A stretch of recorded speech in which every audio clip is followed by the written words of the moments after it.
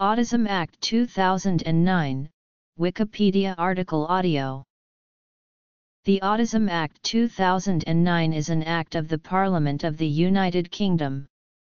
The act makes provision about the needs of adults who have autism. The act began as part of the National Autistic Society's I Exist campaign, which led to the creation of a private member's bill.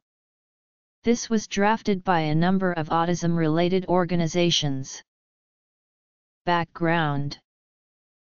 Duties. It was introduced to the House of Commons by Conservative MP Cheryl Gillan on January 21, 2009. It was then introduced to the House of Lords on June 2, 2009.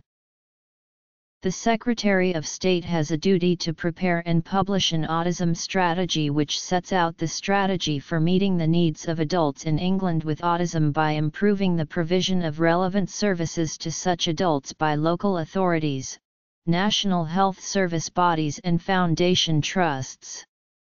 This strategy has to be published no later than April 1, 2010. The Secretary of State must keep the strategy under review. They must also consult and seek the participation of persons they deem appropriate when preparing the strategy and revising it in such a way which would result in a substantial change to the strategy in the Secretary of State's opinion. In order for the strategy to be successful, the Secretary of State must issue guidance to NHS bodies and local authorities by no later than December 31, 2010. The Secretary of State must also keep the guidance under review. The guidance must include guidance about.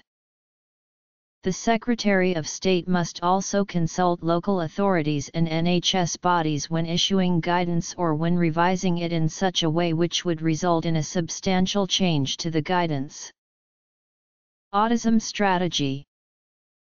Local authorities and NHS bodies have a duty under this Act to treat guidance as if it were general guidance issued under Section 7 of the Local Authorities Social Services Act 1970. Parliament will pay for any expenditure incurred under or because of this Act by the Secretary of State and any increase due to the introduction of the Act. Guidance.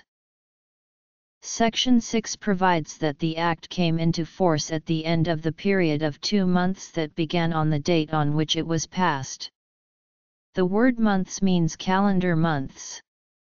The day on which the Act was passed is included in the period of 2 months. This means that the Act came into force on January 12, 2010.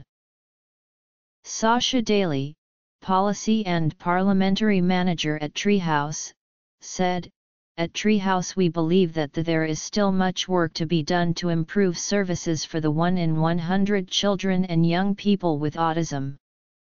Their parents all too often have to fight to get the right provision for their children. We will be working with the Department for Children, Schools, and Families to ensure that they keep to their word to implement these improvements." Richard Mills, Director of Research at Research Autism, said, "This is a wonderful end to a determined campaign led by the NAS. We are hopeful that it will lead to an improvement in services and support for adults with autism in England. As the evidence base for effective services for adults is poor, we hope that the autism strategy, that will underpin the Act, will take full account of the potential contribution of research to the development of effective services." Research Autism is proud to have been associated with this campaign. Local authorities and NHS bodies. Expenses. Provisions. Reception.